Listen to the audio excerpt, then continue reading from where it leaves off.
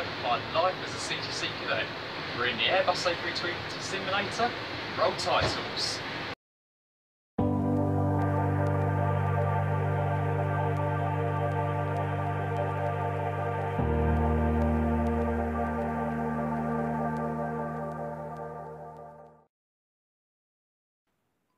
And as you can tell now, we are no longer in the Airbus A320 flight simulator. It wasn't available long enough to film a whole episode, and I wouldn't do that anyway because I wouldn't stop anyone going in anyway.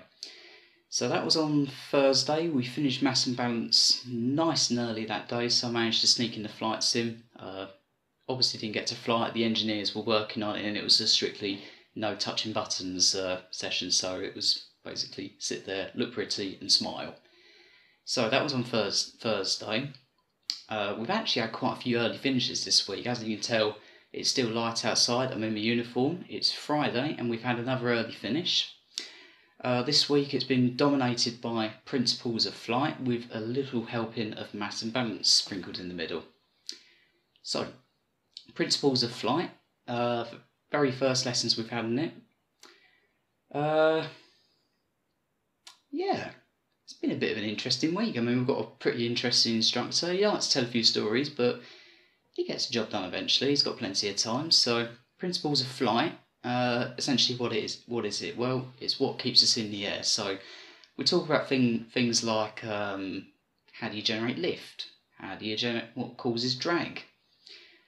Different types of drag. So, you've got things like induced drag, basically drag caused by lifting surfaces of the aircraft.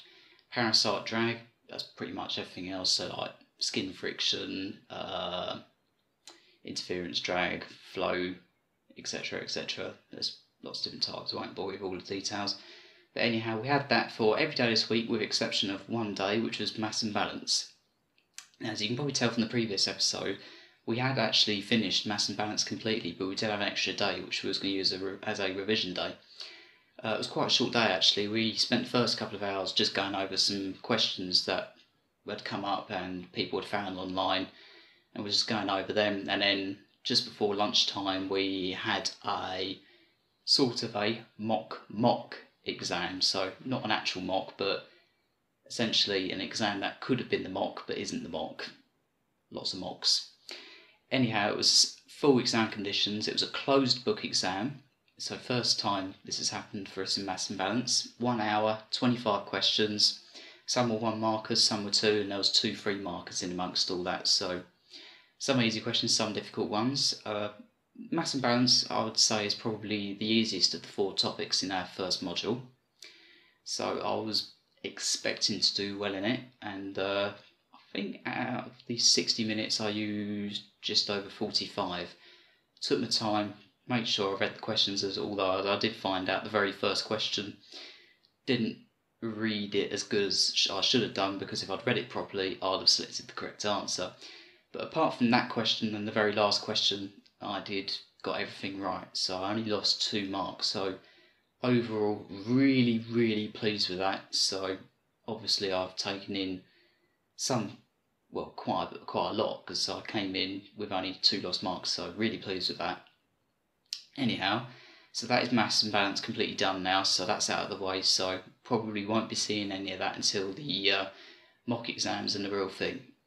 So quietly confident with that, but yeah, we'll definitely be doing some brushing up about the week before the main exam. So that's mass and balance all done. Principles of flight, like I said, it's just all about what keeps us in the air. Different kinds of drag. I mean, one of the things I found quite interesting was all about how vortices are generated. There's so many different ways of generating one of their uses. For example, on some aircraft you'll have what's known as a wing fence, but that you can actually generate a vortice, and that will do the same job for no extra cost. So that's quite interesting.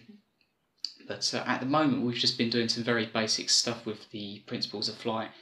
So for me as a PPL holder already, I've not really encountered anything new, although it has been very nice to go over, as usual, things that I've seen before, because it's been almost 2 years since I sat my PPL Principles of Flight exam, so there was some stuff in there and I thought, yeah, I don't remember doing that, but I probably have seen it. I mean, what's another one?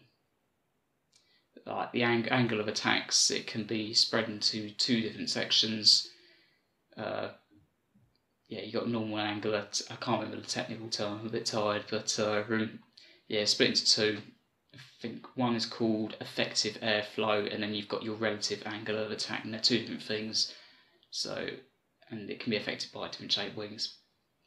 So anyhow, not an overly demanding week this week. It's not been too bad, and we've had some fairly short days, but in between all of that, I've been doing some revision for human performance in general navigation, and this weekend I will certainly be doing a lot of revision for Gen Nav, because that is probably my weakest of the 4 subjects, and it is certainly, from what I've heard by speaking with instructors and other people, it's the one topic of the 4 that is most likely to be failed, so I really want to commit a lot of time to that this weekend. So as usual, no socialising this weekend, head down in books. So what are we doing next week? Well, I've actually not had my official timetable through for next week, but I can almost guarantee it's going to be, the vast majority is going to be principles of flight. Might have a day or 2 of Gen Nav thrown in there, which would be quite nice, because I'm sure I'm going to encounter a few questions this weekend on the question bank that I'm probably not going to understand. So I think I've just about summed up this week. I mean, not a huge amount has gone on, but as usual, if you enjoyed the video, give it a thumbs up, feel free to subscribe and share it with anyone that you feel would be interested or would benefit from this video series. So, not much more really to say, apart from I will see you in week 6. See ya.